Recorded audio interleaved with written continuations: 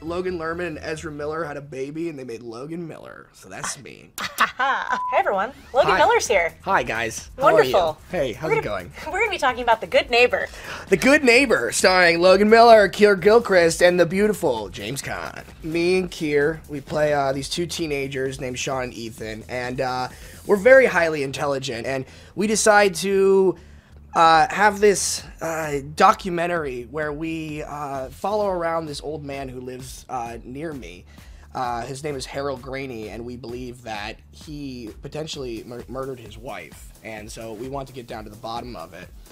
And we do so by creating this haunting experience for him to make him believe that a ghost is lurking inside of his house.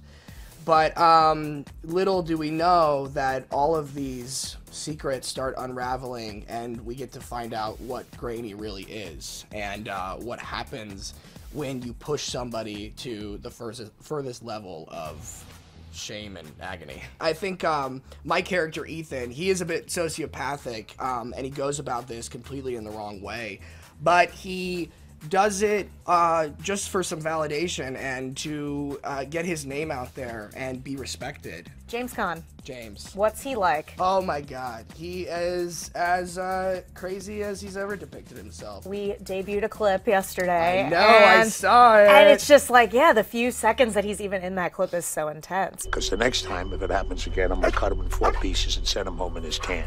That one is like a sheer threat, and you think like, oh, something is messed up with this guy.